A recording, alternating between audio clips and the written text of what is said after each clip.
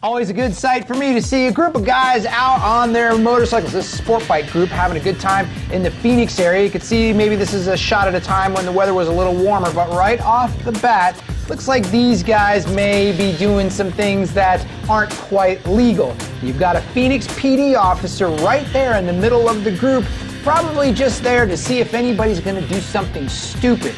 Doesn't take long. Now you're just asking for it. Well, the cop is right there. Why would you do that? Once this guy is up on his back wheel, you can tell he's obviously an experienced stunt rider. He keeps glancing back to see, did I get the lights and sirens?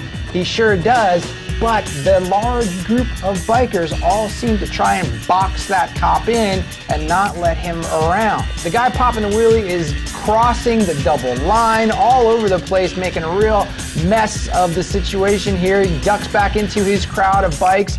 The officer does appear like he's creeping a little bit forward, but certainly not making any kind of aggressive moves towards the guy. Now, the guy with the camera isn't the only one pulling stunts. There are several riders in this crowd doing different wheelies and other stunts. So right here, the dude popping the wheelie loops a Yui and then goes...